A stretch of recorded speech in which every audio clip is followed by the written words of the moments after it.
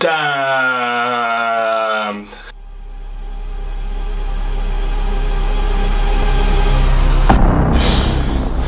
Spoilers?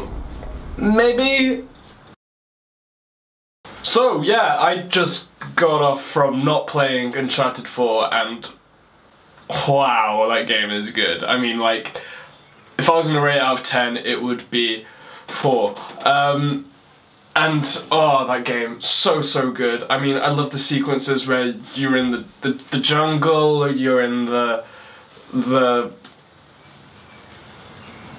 Amazon rainforest, and oh, the scenes when you're in the tropics, man.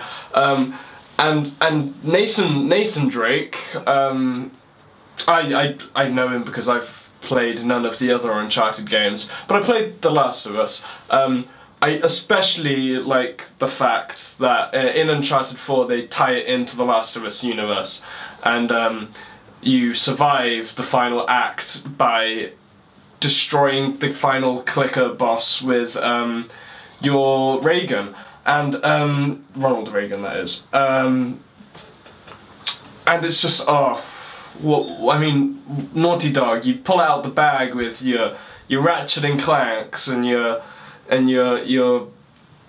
Call of Duty Nazi Zombies and the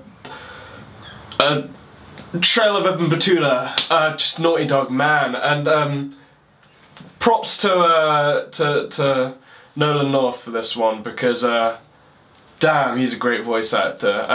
My favourite character that he's played in a game is Link, and wow, I mean Link, I thought Nolan North's portrayal of Link was good, but wow, him playing Ellie, man, damn, is he a good teenage girl.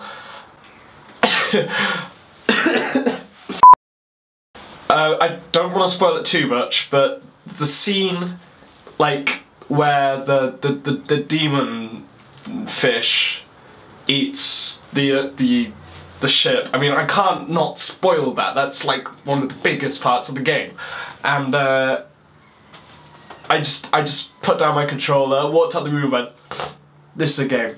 This is a game and a half. 4 out of 10. And